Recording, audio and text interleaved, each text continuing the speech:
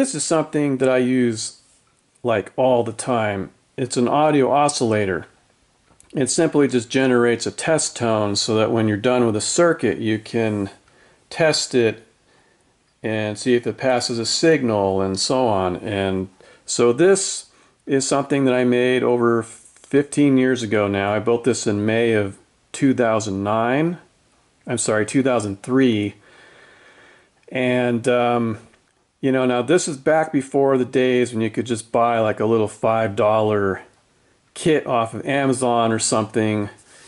And this is before Amazon existed, and 5 million people were selling these little kits for $5 on eBay. You know, I had to come up with something on my own. So the first place where I discovered a simple audio oscillator circuit was on R.G. Keene's website, geofex.com, and this was his twin T oscillator that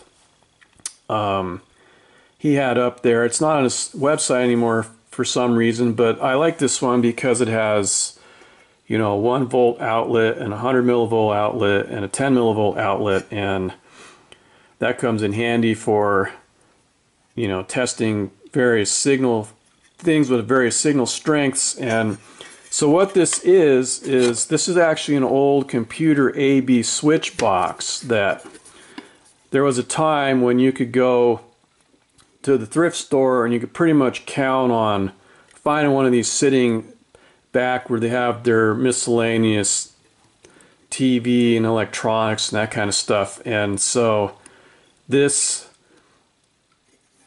was sitting at the thrift store one day, and I bought it probably for like $3 or $5 just to get the enclosure, and I gutted it, of course, to create this thing.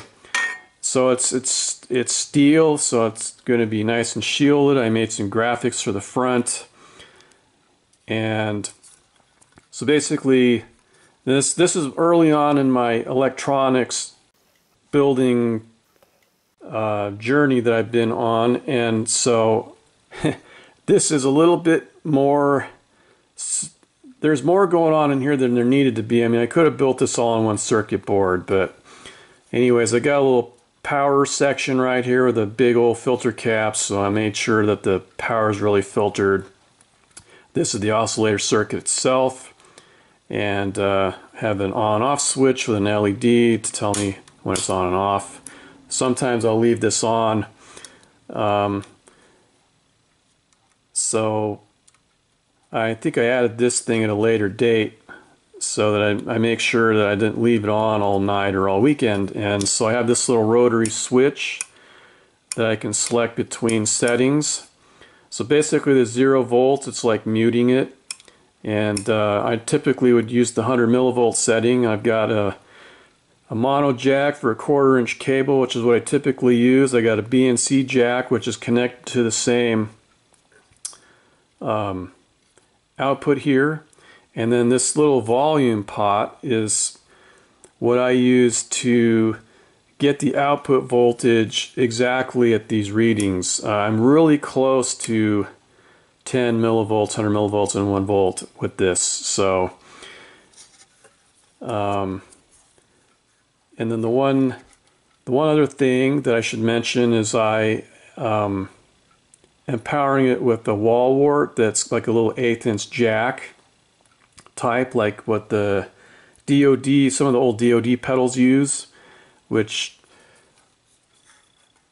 you know, in this case I just probably had a wall wart that I also got at the thrift store for like $1 or something, and I just use it to power this project up, and it's perfect because I get almost exactly 9.5 volts after my series diode and stuff, which is about what a 9 volt battery measures when it's new. So anyways, I also have a signal generator that will allow me to sweep a range of frequencies, which when I'm really wanting to know what's going on in a circuit and I want to test all the different frequencies that you get out of a guitar, I'll use that.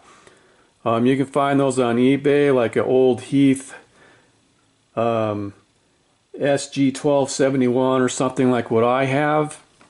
That's is also a real handy thing to have. It also does sawtooth and square waves, but this for just a general test tone, just quick, does my circuit, pass a signal, and just for general testing where you don't care about sweeping frequency ranges, this works great. You know, nowadays, I mean, you go, like I said, you can go on Amazon and buy a kit for like $5 and just have this little board, you know. But this puts out, it's supposed to be 1 kilohertz. I measured it. It's actually about 880 hertz. But, you know, it's still just fine for my purposes. And over here is my Heath's Schlumberger SG1271 function generator that I was mentioning earlier. This has attenuation switch. You can go all the way from -50 dB to 0. It's got a, you know, a BNC output, and then you have a frequency range here, and you can vary the range of the frequencies with this dial. This one you can get sawtooth, square wave, and sine waves.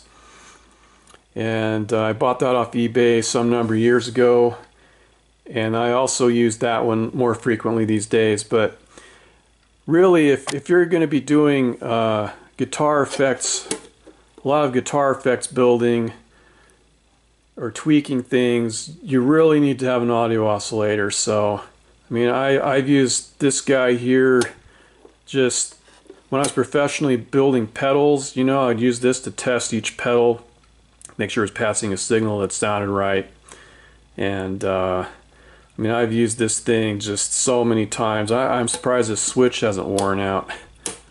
Feels a little dodgy down the bottom position, but it still works. I mean, I've switched this thing off and on like thousands of times probably. So yeah, build one.